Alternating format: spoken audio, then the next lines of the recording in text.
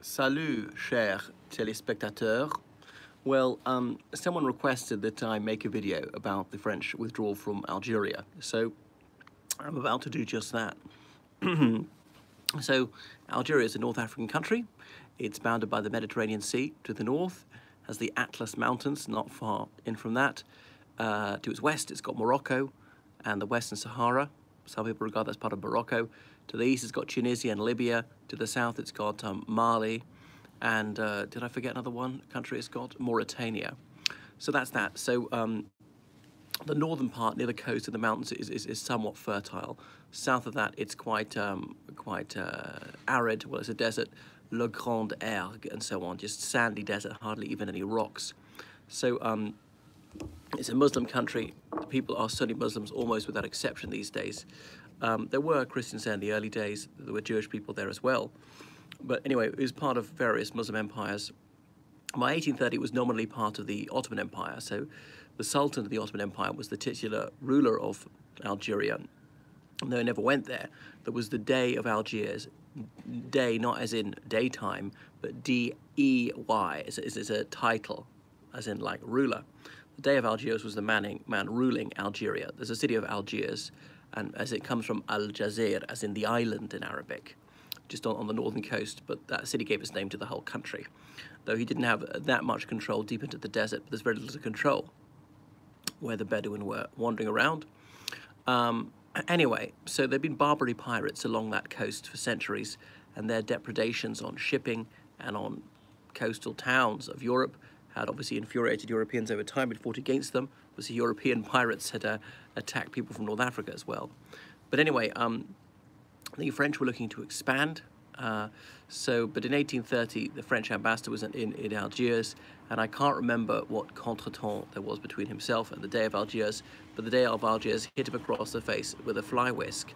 And because of this, the French took this as their pretext for invasion. So they invaded and conquered Algeria. They had superior military technology. The Ottoman Empire didn't go to war against them because of this. Now, first of all, they'd only penetrated the coast, but hello there, Diane Malloy. But over time, they got deeper and deeper into the country, further and further south. They confiscated some land from the local people, the more fertile land, and they began moving in settlers. So the two indigenous languages of Algeria are Arabic and Berber. There are at least 3 dialects of Berber. And most people are illiterate. That was that. There'd been a Jewish community there for centuries, so it was quite small. And so French immigrants came and they settled mainly along the coast, some cities, and there were even a majority in a couple of cities. Then people came from other European countries such as Spain, Italy, Germany, even Malta, and they became French citizens, became French-speaking, and that was that. And their identity was just sublimated into that of the French, and they were intermarried. So these people, these immigrants, were known as les pieds noirs, as in black feet. I suppose because their feet were in Africa, even though they came from Europe. So they were French citizens, and the Algerians were not. But anyway, it was developed to be the French started building railways and using their modern architecture to build things and running water and so on. Eventually, gas and electricity. So there were some improvements in life and in agriculture. Often they were growing vineyards, their grapes turning into wine. The Muslims didn't like too much. So it was kind of near the twain shall meet. There were a very few Algerian Muslims who started to learn French, became fluent in that, but their French citizenship was not available to them. A few of them benefited from the whole system, but they largely kept themselves to themselves, practicing the traditional way of life. So Algeria was legislated by the French National Assembly to be a part of metropolitan France, not a colony. And indeed, the French citizens there were elected people to the National Assembly, so it was represented therefore, but only the French citizens who were a minority. At most, French citizens were 20% of the population. Remember that France had a state religion until 1904, which was Catholicism. So if you wanted to become a naturalized French citizen, you had to be a Catholic, unless you're born in metropolitan France. Then in the late 19th century, they passed a law, and they said that the Algerian Jewish community is nationalized en bloc. They all get French citizenship, even though they're not converted to Christianity. In the late 19th century, it was a very popular and fashionable place for wealthy people to go on holiday. It's the Mediterranean, of course. Oscar Wilde went there, for example, and that's that. There was a bit of a gay subculture to it because sometimes these wealthy European gays were having liaisons with impoverished Algerian youths. I'm not sure if Wilde did that when he was there. So many French people said, well, you know, this is just southern France. It doesn't matter whether the southern shore of the Mediterranean or the northern shore, it's still France. It really felt like France to some of them. Perhaps some of these French settlers may not have even been aware they were in such a small minority. Famously, Albert Camus lived there, the author, and communist. All right, so then after 1904, Algerian Muslims were allowed to become citizens, though very few of them did. You had to be fluent in French, written French, and some that didn't want to. But also they were recruited for the army, fighting the First World War. They could only be volunteers unless they're citizens. Citizens were conscripted. Those who are not citizens could volunteer, and getting little recognition. Then came the Second World War. Won't tell you the whole story, but anyway, June 1940, France surrendered, and there was Vichy France. This is new history to me. No intelligent questions to ask. All right, Diane. Well, listen and learn. So, Marshal Henri-Philippe Pétain was ruling France, the chief of state. That was his title, not president, not prime minister. And okay, he was in Paris most of the time, but obviously northern France and the Atlantic coast of France was under German occupation. The rest of France, the southeast, was Vichy France, with its headquarters at Vichy. That's why it's called Vichy France. And the people who support it are called Vichyvistes.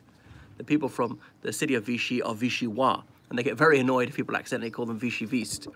But anyway, so France was allowed to retain her colonies, including Algeria. And the French fleet was at Mers-el-Kébir. There's this notorious incident then in July 1940 when the Royal Navy was ordered by Churchill to issue an ultimatum to the French fleet at Mers-el-Kébir, saying we're going to give you a number of options. You can scuttle your ships, or you can come and sail with us and join the Free French Navy, because a few French ships had refused to surrender to Germany and sailed to the United Kingdom to carry on the fight. Or you can sail to the United States and just go into internment, because as a neutral country, the United States will seize your ships, impound them. You'll have to stay there for the rest of the war, so you can't take part in the war. Now, you'll have to answer us within a certain time period, like 2 hours, or we're going to attack. And they didn't answer in 2 hours, so the attack went ahead, and the Royal Navy, they bombarded these ships, they used planes to bomb them. Over 1,000 French sailors were killed, some of them falling into the water, which was burning with oil, just burnt alive, and not a single British sailor was killed. So, as you can imagine, it's a toxic issue in Franco-British relations. France was at peace, it was a neutral country, wasn't harming the United Kingdom, and here they saw was this unprovoked attack on them. Oh, terrible, indeed. Winston Churchill said that was the most agonizing decision he took in the whole of the war. Do you do this or do you not? Okay, the French fleet was fairly formidable, and the argument was he couldn't risk this falling into the hands of Germany, otherwise its naval might would not be much less than that of the Royal Navy. The Vichyvistes might be ordered by the Germans to hand over their ships or even their sailors. Some of them might volunteer to do it for various inducements. They felt badly let down by the British, who'd left them in the lurch at Dunkirk and things like that. So that was that. So very dangerous not to do it. Was it a breach of international law? Was it an inhumane thing to do? Some people said that. Then he went into the House of Commons, and he found himself, to his astonishment, cheered to the echo. He'd shown how determined he was, that he was very serious about fighting on to the bitter end.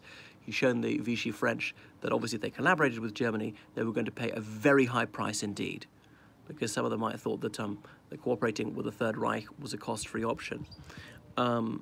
Anyway, sorry, what was this? The Second World War, 1940, is after France was obliged to surrender to Germany, and much of the French fleet was at Mers-el-Kébir in Algeria.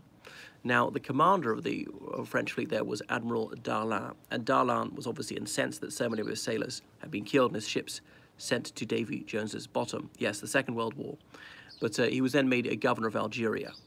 Anyway, so I won't go through the whole thing, but there's Operation Torch, November 1942, the Allied landings in North Africa, mainly Morocco, some in Algeria. And the idea was to use as little force as possible to the French on the French forces there and persuade them to surrender and change sides, and that largely worked. So the US military arriving there, it was thought to be a relatively easy operation because the US Army had suddenly expanded very rapidly, and a lot of these American soldiers were greenhorns, had no combat experience, been rushed through training, a simple operation, and it worked. A real morale booster for them. They'd obviously got Morocco, they got Algeria, and so therefore, say, British shipping through the Mediterranean was much safer because of that. Darlan was persuaded to change sides. So he turned his coat very quickly. Wonderful for the Allies. But some people say, wait a second, this guy's a Vichy feast, or he's a fascist, we shouldn't be doing this. And in order to induce him to come over to the Allied side, they would say, and you can remain as governor of Algeria. So he said, yeah, fine, I will.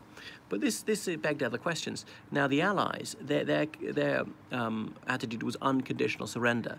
They were going to insist on the Axis powers surrendering without any proviso, saying we'll surrender on condition we can keep our territories before the war or something. We'll surrender on condition there's no reparations, or perhaps we'll surrender on condition there are no war crimes trials, something like that. If you're going to allow Darlan to remain en poste, how about Mussolini? How about the Italian Prime Minister? If he says, okay, I'll surrender or even change sides, but I have to stay as leader of Italy, would you agree to that?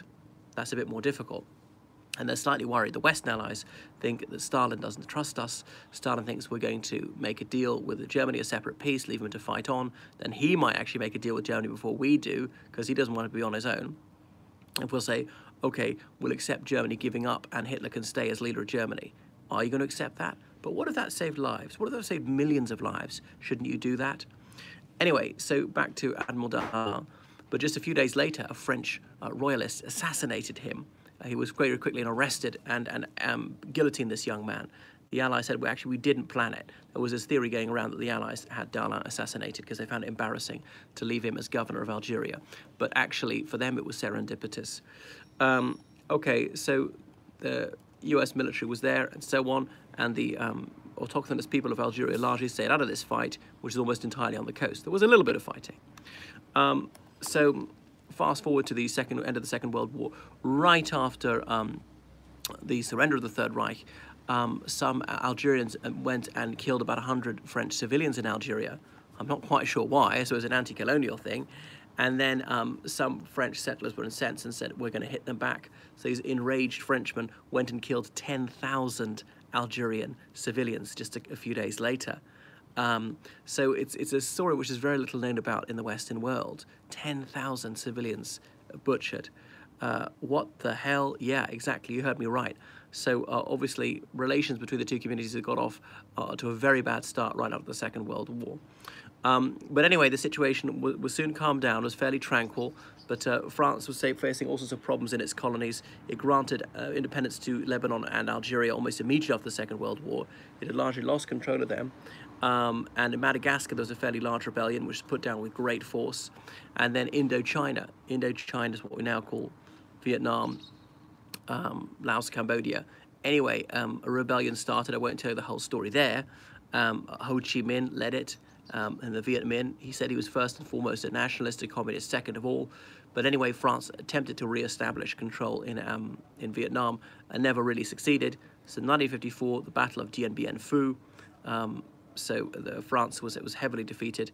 And after that, though, the Evian peace accords, France recognized Vietnamese independence and withdrew. That was that. But obviously this was followed very carefully by Algerian nationalists. And by this stage, the Algerian upper class and the Algerian bourgeoisie, they were literate in French. A lot of the Algerian working class couldn't speak French. So many of them couldn't even read Arabic. But anyway, so intellectuals knew what was going on. And they took heart from this, said, well, what the Vietnamese are doing, we ought to emulate. We don't want to be ruled by France. We, the majority of people, we have no representation in the French National Assembly. These are the laws, not the laws that we want. A century ago, land was confiscated from us without compensation and given to these French immigrants. And the French don't respect our religion or our language and so on. The official language here is French, which is ludicrous. In order to be Arabic or possibly Berber, the language of the majority is the official language of any country, right? Therefore, it's grossly unfair that French should be the official language. So we're disadvantaged because we don't speak that as our mother tongue. It's more difficult for us to succeed in education, to get all sorts of jobs. So we don't like the conceited attitude of the French immigrants lording over us. They despise us. Vietnam, I remember the draft hippies, all that 60s stuff, Well, obviously France was fighting there to retain control of their colony to 1954. When I say France, it wasn't just people from France itself, or it wasn't just white Frenchmen. They're people from, say, what's now the Central African Republic or Senegal, fighting for them, some pro-French Vietnamese as well. Anyway, the FLN was formed le Front Libération Nationale, the National Liberation Front, the FLN. So perhaps curiously, it's known by its French name, not its Arabic language name. 1954, I was born. I never would have guessed. I was born somewhat after that, as you may have deduced. Anyway, Ahmed Ben Bella was one of the most famous figures in the FLN, and it was part of a wider movement of African nationalism that was stirring as of it in the Gold Coast. That's now what we call Ghana. In Kenya, there was the Mau Mau rebellion against the British colonial authorities.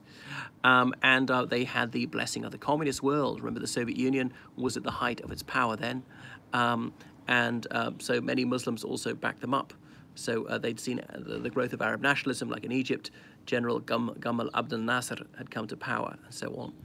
Anyway, so the fighting hotted up. It was really a guerrilla campaign by the FLN. They didn't have heavy weapons. They didn't have tanks or planes or artillery. So doing a lot of hit and run in the mountains, in the desert, but then into the urban areas. And many cities have a kasbah, which is like a labyrinth of lanes and built up very high. The French army had to go in there, search house by house, use informers, arrest suspects. Torture was used on a very wide scale. And there were lots of massacres on both sides. So it's horrific. You should see the film about it by Pontecorvo called The Battle for Algiers, which came out only a few years later. And some of the people starring it actually play themselves. And so FLN people who were caught, they were often executed by guillotine. The Minister for Justice at the time was François Mitterrand, who was later president. And he signed off on many of these executions. Ali Alapointe was another figure in that film, a character in that film. So it tries to be as realistic as possible. Yeah, watch that one. Obviously, it's in French and Arabic, but English subtitles. I can't remember which American general had people watch it saying, well, it tells you how to win this conflict but lose the peace. So, yeah, Marxists around the world backed them up. Even the FLN wasn't Marxist itself. The few communists in Algeria also backed it up. The FLN was a secular organization, as in, okay, its members were Muslim almost without exception, but they weren't particularly trying to promote an Islamist agenda. They're mostly urban, liberal people. McNamara, no, much after that, some American general involved in Iraq. Remember Robert McNamara? He was obviously defense secretary at the time of Vietnam.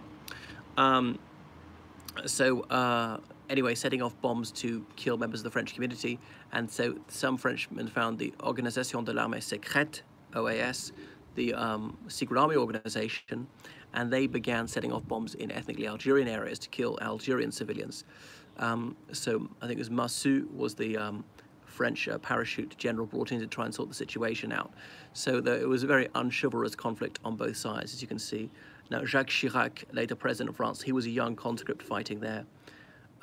So it was horrific. I never heard of this. Thank you, George. So damn interesting. I'm glad you find it intriguing.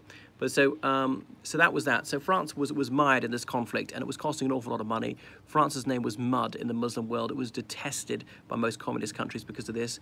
Partly, you know, France, the United Kingdom, and Israel, they all attacked Egypt in 1956, for reasons I won't go into.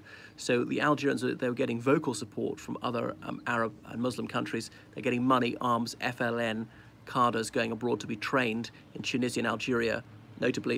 And remember, it's 1956, both Algeria and Tunisia became independent. So then these men go abroad for military training, come back into Algeria and fighting. So what's going to happen? You know, France had been through like 20 years of war almost. 1939, the Second World War began, right up to sort of 1958, still going on. What's going to happen? And they were suffering serious inflation. They weren't that prosperous for a Western country. Then there was almost a coup d'etat, a military coup. Some of the parachute regiment in Algeria thinking of flying to Paris and trying to overthrow the government. So there's a constitutional crisis. This was the Fourth Republic. So they said, let's have a new constitution, the Fifth Republic. We're going to have a president, we're going to have a prime minister, more extensive powers of the president. And de Gaulle, remember General Charles de Gaulle, who'd been chairman of the French Committee of National Liberation in the Second World War and been president of France 1944 to 46, had retired to his natal village of Colombey-les-Deux-Églises, and he's persuaded to come back out of retirement. It's not that sunny now, maybe I'm okay, and become president. And so he did And would you vote for him? So he stood for the presidency and he won handily. And they say even communists voted for him, though he's a conservative, because they thought he's the man to save France. It was 1958, he came back as president. So he went out to Algeria to assess the situation, and he addressed the Les Pieds Noirs, and he famously said, "Je vous ai compris," I've understood you, which they took to mean, well, he agrees with us, he's going to fight on till absolute victory, crush the FLN, and keep Algeria as part of France forever. But really he saw this was costing too many lives, it was too expensive, and it was really damaging France's reputation around the world. It was simply unwinnable at any sort of price that France was willing to pay, and therefore the only sensible thing to do was to just recognize reality and say, okay, the Algerians can have independence. So that is eventually what they did. Transition to that, even though they'd achieved some more success against the FLN. Now, of course, the Les Pieds Noirs were incensed when they heard that. The OAS tried to assassinate him. You should see The Day of the Jackal, that Frederick Forsyth film. Well, it's based on Forsyth's novel about the OAS hiring a hitman to try and bump him off.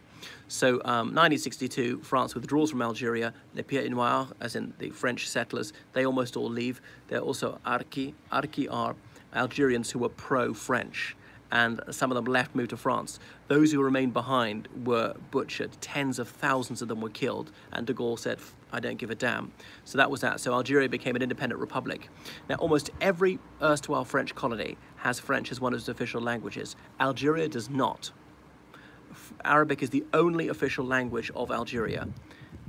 Think of a conservative is very different. Of your definition, political parties. Okay, well, de Gaulle, he was certainly anti-communist, he believed in capitalism.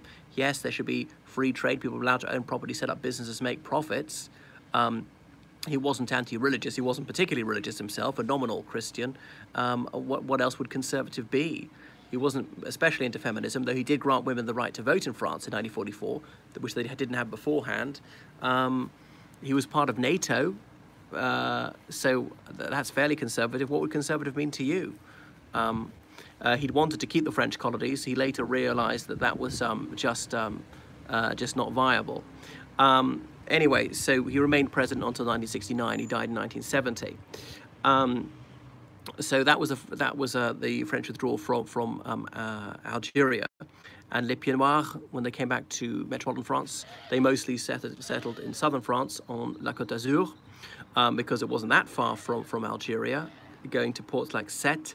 The climate was a little bit similar. Sometimes they'd come from that region of France some generations earlier, and they formed their little Pieds Noirs communities. You can still see their websites, and they keep the cause going even though they had lost.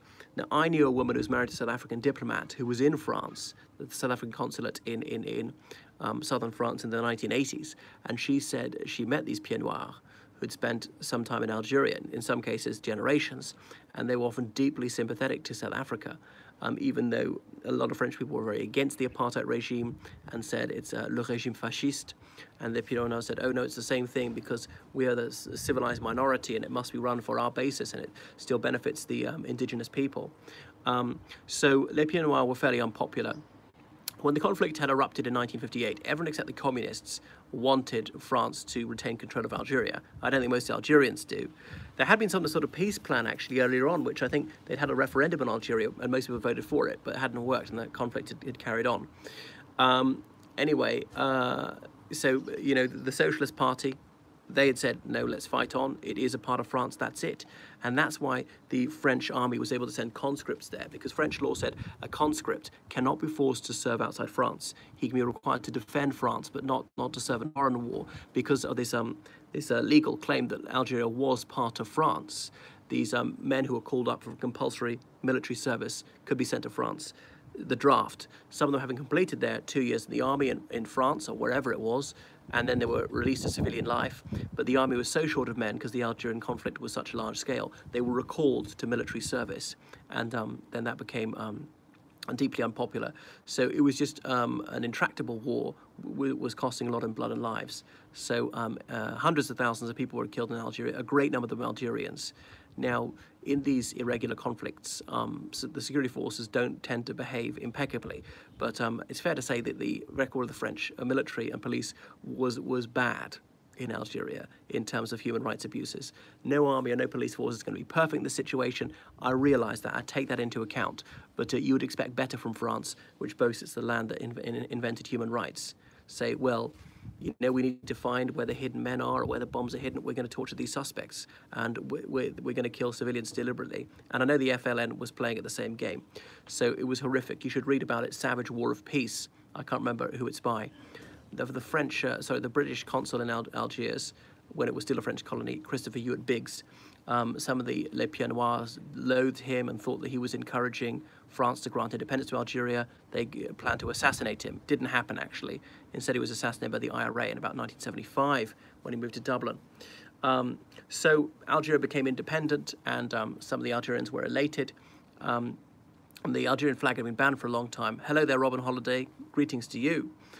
So it became a military dictatorship. The country didn't develop it much economically. Most people lived in terrible penury. There was this kleptocracy. That generation who led the country to independence in 1962, they remained in office almost to this current day. Bouteflika, if I remember his name correctly, that diminutive old chap who's only just retired. And they fell out amongst themselves, the Algerian leadership. Some of them were imprisoned for life who'd fallen out with the president. There's a lot of emigration, ironically, to France.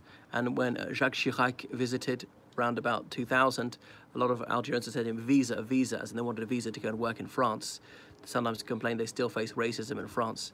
There were some Algerians in France during this rebellion in the 50s, and they had a big rebellion. They had a big demonstration by the banks of the Seine in Paris, and they were severely beaten up by the French police, and several of them killed.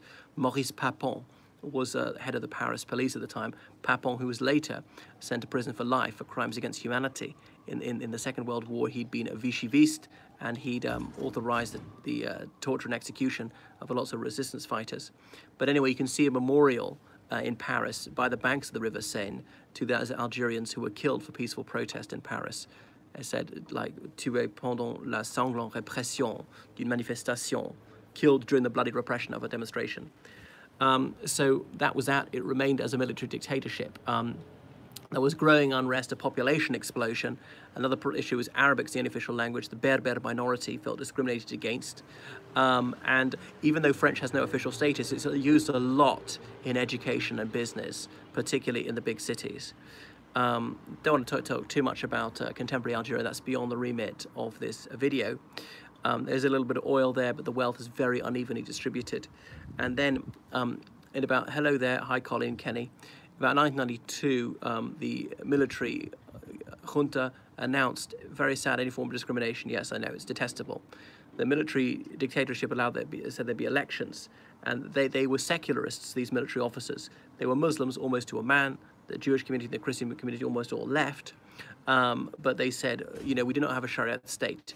You can wear what you want, you can eat what you want, you can drink what you want, things like that. We're not imposing that. A man can only have one wife. The law of the land is not influenced by the Quran. But there was a group called, there was Islamic Salvation Front, like Front de Salvation Islamique, and they said a new political party, because political parties were banned. First of all, they used to meet in the mosque, say we want a Shariat state, but also welfare. We hate these thieves who rule us and brutalize us. And that struck a chord with the average Algerian. Even someone who's not particularly religious said that yes, that is better, and it's outrageous that we defeated the French only to be oppressed by our own army officers. So elections were called for 1992, and the FIS, they accepted democracy once, one election, then they'd win, form the government, and never hold an election again, and the constitution with the Quran and so on, and they'd close down loads of things like cinemas, because there'd be no casinos, no alcohol, women would have to wear hijab, more than one wife for a man if you want to, you know, homosexuality would be punished by death, loads of things would change. Anything at all racy couldn't be imported, obviously no alcohol, halal meat only, forcible fasting at Ramadan, prayer call everywhere, religious indoctrination in schools. But anyway, the army realized that the FIS was going to win, so they cancelled the elections and the conflict began. The FIS formed its own armed wing, Groupe Islamique Armé, the Armed Islamic Group. Now, We often hear in Western countries like France or the United States promoting democracy, but not in Algeria, because they knew the FIS was going to win, partly because some people agree with that religious agenda. Some people are religious conservatives, and you might say, well, democracy is majority rules. If the majority wants something that you find unacceptable, tough. You're going to have to live with it. They're allowed to do that. You can't annul an election just because you don't like the outcome, that I don't like the way you vote, therefore your vote doesn't count. No. Whether it brings to office a government you like or you loathe, you have to accept the result. And so the GIA began fighting against the Algerian army anyway, and it's back to the 50s insofar as a very large-scale conflict. And ironically, it's the military dictatorship was for the forces of the Enlightenment. And yeah, there were lots of atrocities on both sides. And so many Algerians left, partly because the economy was stagnant anyway, the population was growing up, and it was increasing rapidly. And obviously the economy was going down the pan because of the conflict. Who was going to invest there? You'd get out if you could. And many of the most educated and intelligent people were the ones who were most likely to leave. They had more opportunity to leave, and they didn't like either side in this civil war. And France gave its unstinting backing to the military dictatorship because they really don't want this sort of these religious reactionaries ruling Algeria. There's a significant Algerian community in France. Many of them are French citizens now. Some of them have been there for a few generations. Some of them very integrated, some of them very isolated from mainstream French society. But because France was funding and backing the Algerian government and providing intelligence, then the GIA said, all right, well, we'll take the war to your patch, and started setting off bombs in France, including on the Paris metro. They didn't manage to kill many people. The conflict was simmering down. Then George W. Bush came along, and despite his preaching democracy, he was like also full four square behind the Algerian military dictatorship, because he said, well, however bad they are, the opposite are more or less like Al-Qaeda, so I have to back them. And indeed he did. And there have been peace talks, and it sputtered on and on. The conflict is not as bad as it was. Occasionally it's back into the headlines where they kidnap foreign oil workers, or the GIA. There were some Christian priests who stayed on in Algeria, even though there was no Christians to minister to, and they'd all been kidnapped and beheaded, things like that. So that's the Algerian situation, not a terribly happy situation. Would it have been better if they'd stayed with France? Well, just possibly. They didn't want to stay with France. I don't think there's much doubt about that. But the Algerians felt they weren't terribly well treated by the French, and they weren't allowed equality. If the French had changed that, it might have been different. They might have wanted to accept it. So there we are. That's a little bit about the independence of Algeria. So because, France had, in the late 50s accepted all our colonies can go independent except Algeria, because it's not a colony. It's part of metropolitan France, because it had 3 million French citizens there. They were still in a minority. If France had kept a bit of it, just some of the coastal cities, that might have been doable, not the whole country. Okay, I'm signing off now. I need financial support to keep this going, so please dig deep. I know you're going to show your munificence, donating to me on Patreon or possibly on PayPal. I teach people lessons on time. Oh, many thank you, Diane. Just let me know when you do. And it can be a six-figure sum if you include the numbers after the decimal point. And I'm a tour guide in London. If you're coming to London as a tourist, look me up and I give you a superb guided tour. That's all. Goodbye.